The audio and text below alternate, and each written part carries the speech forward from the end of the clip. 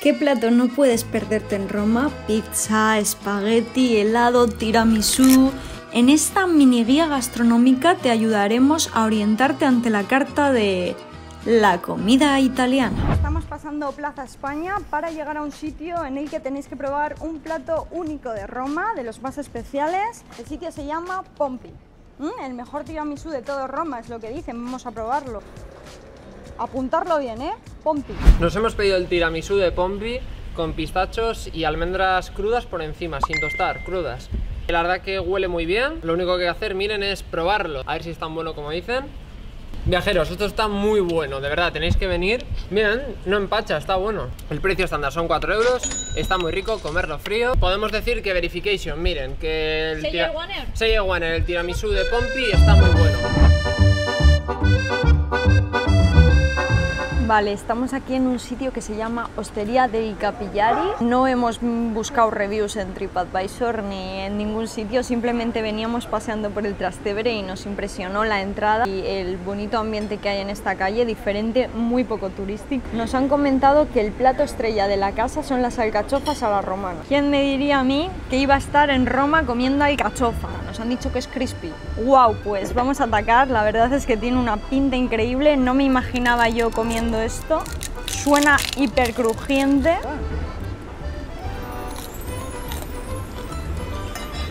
Vaya, sorprende muchísimo, es como patatas fritas.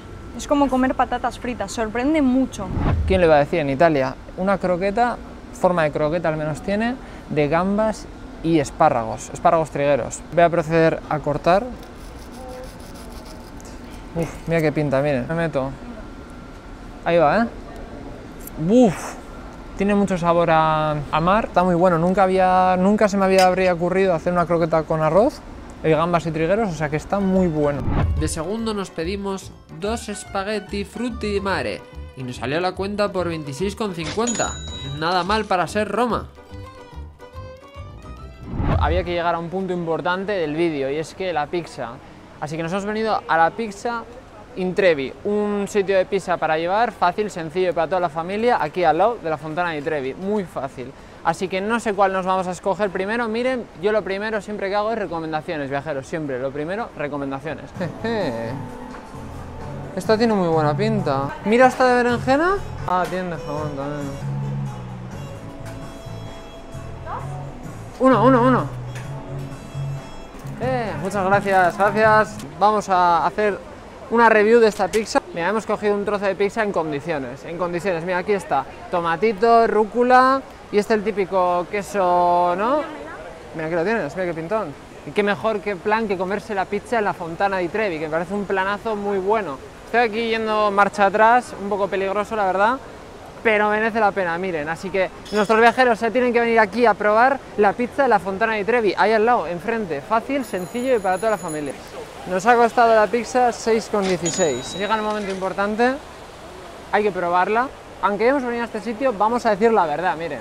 Si vemos que no está muy buena, pues lo vamos a decir. Bueno, ahí va, Se ve que tiene ingredientes frescos y naturales. Y al final, con ingredientes frescos naturales, una pizza es eso, pan, un poco de pan, con ingredientes frescos y naturales, combinación perfecta. Hay que venir aquí, Pizzeria in Trevi, de verdad, muy buena, está bastante bien. Mira, le voy a dar un 4 de 5 porque no sé, el tomate me ha parecido que estaba un pelín pasado, pero está muy bien la masa, está súper bien y calentita, te la sirven calentita, y además con este calor de agosto no se te enfría, estupendísimo, mire.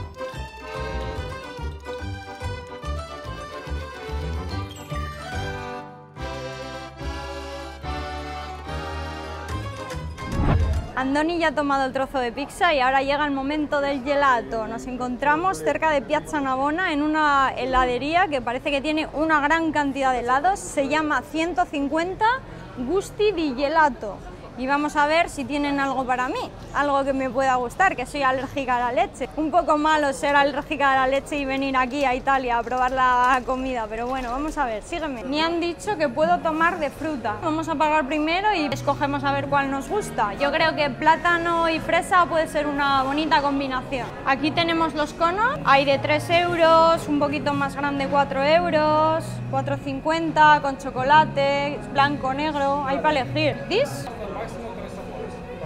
3, ok. He visto que tenían de aguacate, seguro que está buenísimo. ¿Fresa? ¿Plátano? Venga, ponme de aguacate. Gracias. Lo tenemos, lo hemos conseguido. Nos ha costado 4 euros este cono, que era el mediano, y nos ponían 3 sabores diferentes. Vale, quería empezar a comerlo en Plaza Navona, pero no me puedo resistir y aparte esto se está derritiendo, así que vamos a proceder mientras vamos a probarlo. Voy a empezar por el de aguacate, porque es el que más me ha llamado la atención. Tiene un sabor muy bueno, no me lo esperaba así de dulce. Está muy bueno, la verdad que os recomiendo el de aguacate. Me daba un poco de miedo pedirlo porque no sabía qué tal iba a estar, pero está muy bueno. Ahora probamos el de plátano, Andoni. ¡Buah! El de plátano es una pasada. El de plátano está increíble. Y ahora el de fresa, venga. Esta mezcla que hemos escogido no es por nada, ¿eh? Sello iwannaTV. Os lo recomiendo. Aguacate, plátano, fresa. Buenísimo. Buenísimo.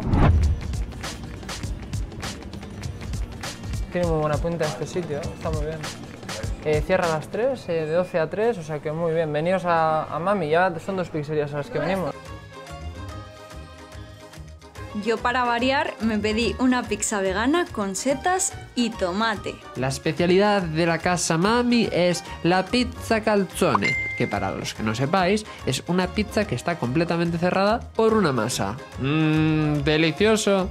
Bueno, viajeros. Gracias por ver el vídeo hasta el final. Nosotros nos despedimos desde aquí con esta maravilla entre las manos, desde la pizzería Mami. Vamos a ver qué tal está. No sé si voy a poder contenerme, miren, pero bueno, lo vamos a hacer por el vídeo. Inténtalo. Nada, si os ha gustado el vídeo y oye, ¿queréis recomendarnos alguna pizzería que haya en Roma o alguna trattoria, lo que sea? Dejadnos un comentario. Estamos encantados de leeros. En el próximo vídeo, miren, bloguearemos a comida griega, vamos a estar en Grecia, así que estar muy atentos. Suscribiros, activar la campanita y nos vemos en el próximo vídeo.